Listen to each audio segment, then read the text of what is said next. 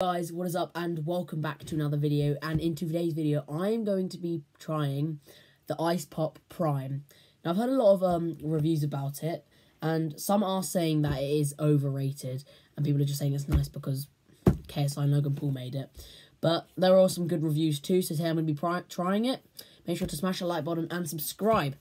And yeah, let's see how this tastes. You see? Down the hatch.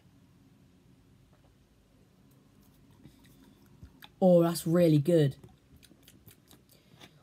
I mean, it's not as good as the lemon and lime prime, but it's still... let me try one bit, actually.